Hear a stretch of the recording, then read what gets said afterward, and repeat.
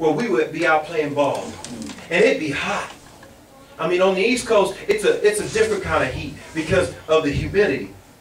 So you're sweating just walking to the store. It's pouring off of you. Shirts, everything. And there are times where we'd be out there shooting ball, sweating. And the rain would come. And we wouldn't even stop. We'd keep playing because that rain felt so good. Because we were working so hard. And some of you have been working so hard. And it's time for you to feel the rain of God. It's time for that rain to begin to hit you and to wash off of you everything that's not like Him. Hallelujah. See, you've got to seek after this. This is not something that just happens. It's got to be something that becomes your focus. You've got to want this.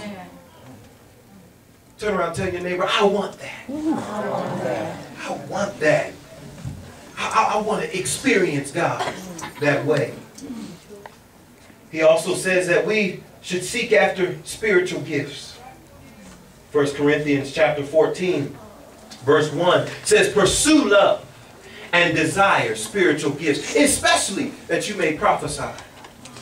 Why should we go after spiritual gifts? Because the spiritual gifts are going to be the things that allow you to be able to operate and do what God has placed you on this planet to do. You need some power. You need something to give you that boost. And He says if you seek after it, it's right there for you. But what does He say first? Pursue love. Why? Because love is the bond of perfection. Love is what keeps people together.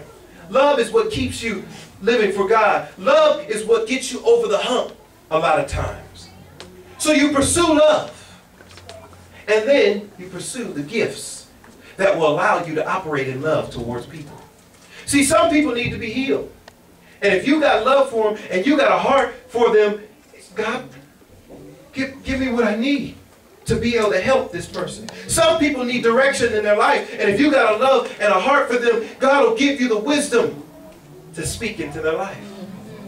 He said, especially that you may prophesy. To prophesy means just to speak forth the message of God. Just to be able to tell people what God is saying. What God wants to do. You should desire that, because if you know what God wants to do, how much more secure are you in your life? Hallelujah. And how much more help can you give somebody if you can tell them this is what God said?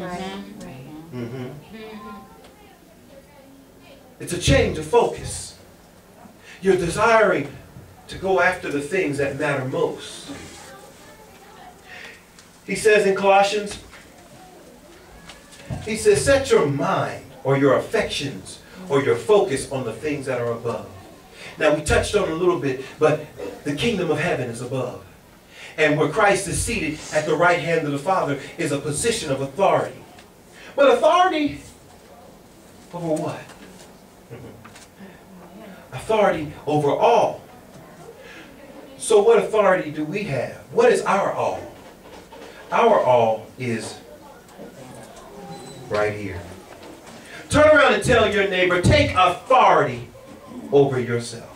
Take authority over yourself. You've got to rule this body like a kingdom. Hallelujah.